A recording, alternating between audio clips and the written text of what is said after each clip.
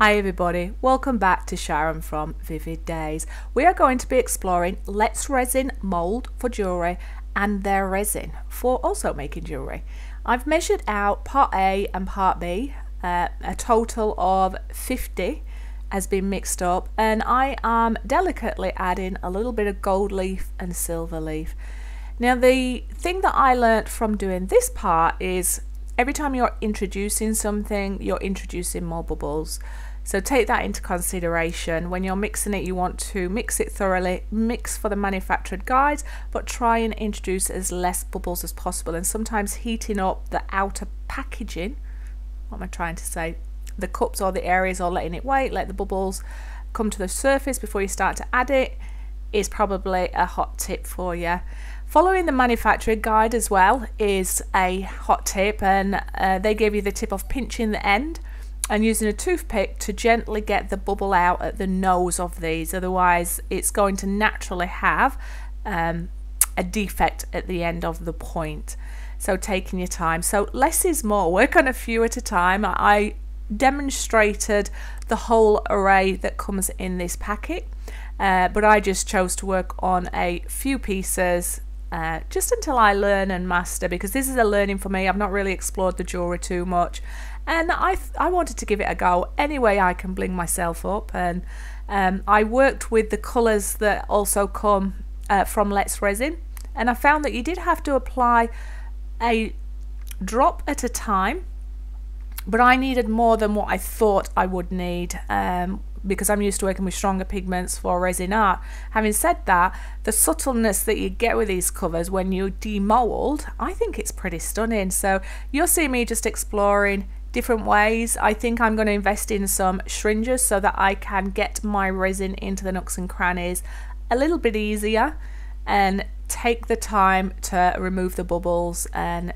perfections. And I really did like this purple. I explored having a couple that were just clear with the resin and the gold leaf and the silver leaf, and then I tried with the blue and the purple. Didn't have a lot of resin mixed, didn't have a lot of time, just wanted to really have a play and have a feel. And you get to see the end results, and there's some learns along the way. People that are proficient in this, I apologize, but any tips, tricks or wisdom to share with the community, pop the comments in there. But you're going to get to see the end results and as I turn them into pieces of jewellery. And thank you for your support. Thumbs up, subscribe, share, comments are always welcome, and have an amazing day. Hi everybody, you watched me explore the Let's Resin jewellery moulds last night, so we're here just to review them. For your time, I have popped most of these out, but I will show you what they look like. But I have kept one to pop out, and they have released really well from this mould, and really impressed with the resin as well. So I'm going to have left the one that we're going to struggle to get out of here, aren't I? Just difficult. No, there we go. There we go. So you saw me spending a little bit of time with the ends, making sure there was no air bubbles there. Probably what I need to perfect is there's a few raised edges here. So what you are going to see is me come in and lightly sand these to see if I can get them smooth. And if not, I'll research how I do that. But I have successfully, oh, other than that one piece there, one bubble there. I can fill that in, that's okay. But let me bring you on. So this is one shape. I'll just keep saying shapes. They're all a bit different. The ends have been protected. There's no air bubbles. You can just see floating ones in the middle, but that's not taking anything. So the resin's set beautifully. And I quite like the look of the simple gold. Oh, not holding it up. The gold and transparent resin. Add a little bit of silver here. And there's a common theme. It's just this area here where the moulds come out just here. I've probably built it up a little bit too high and created a dome, which is not what you want to do. So I'll see if I can sand that down. And then what I will do is show you what they look like when I add a little bit of chain on there, but it's definitely a thumbs up. They've come out nice and shiny. The shapes are just beautiful. And if you take your time and follow the instructions, like pinching the end, getting rid of the air bubbles, it's good. And the pigments I quite like for the jewellery because they're not intense. Now with this one, I left it clear and added the blue.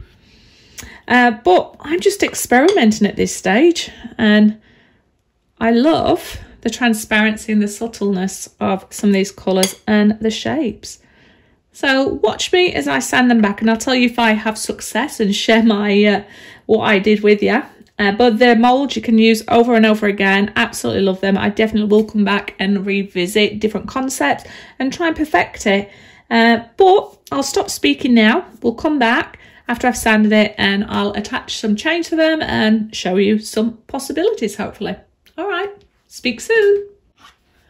So what I plan on doing is using this very fine sandpaper, which is a P800. I'm going to cut it into tiny little strips and very delicately just catch the edge.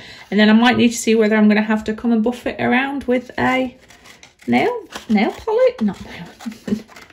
tool kit or anything specifically for resin. And I'm loving exploring a new thing you can do with resin. And if you are experiencing this, give me a little comment and tip of what you would do. Anyway, so I'm just going to concentrate in that area because I don't want to scuff any other area in the resin.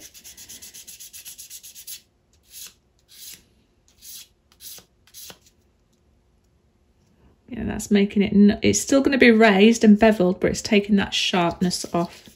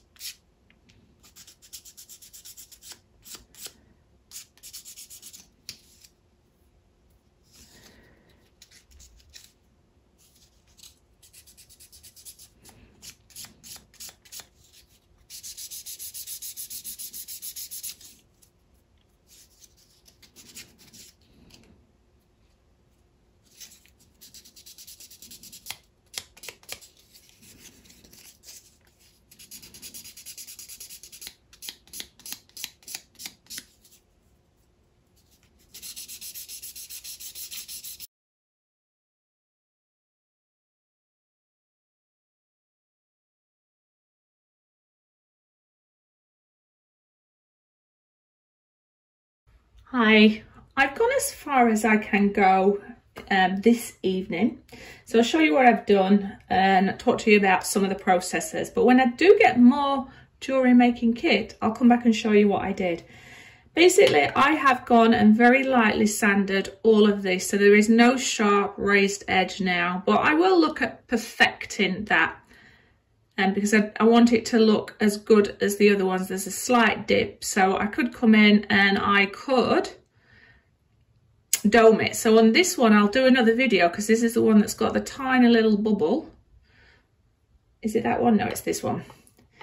So this one's got the tiny little hole in the bubble where I didn't follow closely the manufacturer's instructions. And what I'm going to do is use this as my trial piece and come in and see if I can dome that slightly so it's raised rather than concaved. But they are all successfully sanded down and you can't really notice them too much. You can feel it, but not because they're sharp, just because it slightly goes in. Now the reason I've stopped with the jewellery is some of these are quite chunky at the end and I don't have the right hoops, silver hoops to go through. However, moulds, love. Potential, love.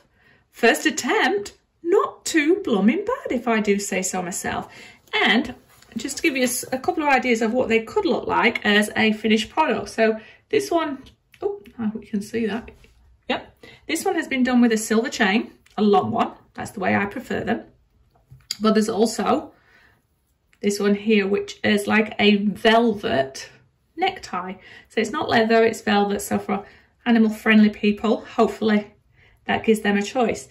So I've looked at different lengths and what I've done is these circles here. Now this has been a learning curve for me. I need to get some bigger ones. So I'm just ordering those off Amazon now to go through some of the bigger pieces here. But I've hooked it on and my chain is silver, said that. And then I added my two end pieces. But that's quite nice, quite sparkly. And I'd wear it. Don't know if you would, but I would. And this one, yeah. So you've got a different choice. So you might be able to give your customers a couple of choices. So around here, this is a jewellery making kit you can get from Amazon directly. It gives you a nice little selection. But what I found is there's not a big variation in the little hoops. Now, people out there who's proficient at jewellery making might be able to say, you know what, You can use some of these wires you've got, Sharon, to do that. But I'm not that confident, and I'm going to research what all these different bits do, and I really do enjoy jewellery myself, so I'm going to have a little bit of an explore there. You do get some of the copper wire and silver wire, especially for jewellery, and you get these natty little things. So, you know, if it's something I continue working on, I'll build up my collection, but from a starter kit, not too bad. And I also ordered myself some silver chain. It does have all the clasps that you need in there, and stainless steel. This one's silver, but these are stainless steel, and these are the velvet straps you can have as an alternate for the chains. And I've also got myself some organza, different colour bags, so that if I'm selling them, it just finishes it off. Anyway, I'm sure that the proficient people out there have got way better ideas than me, but as a beginner, somebody that wants to dabble in it, it's just about building up your confidence. Now, this resin is lovely. I'm going to perfect it. It's still got a little bit of curing. There's a little bit of bend in there, but it is one that's specifically for, you know, jewellery. So give it a go, I say. I hope you enjoyed this video. Thumbs up, subscribe, share. Comments are always welcome. Make sure you do come back and visit me. And if you've got any tips and tricks that you think that the viewers might appreciate, so I'm trying to move my gammy fingers. I've never got nice hands because I'm always arting. If you've got any ideas, let me know. If you're interested in more jewellery, let me know. And I will come back when I've got the bigger loops and show you how I actually did this piece myself. Anyway, I love you and leave you. Wherever you are in the world, be safe. And yeah, much love.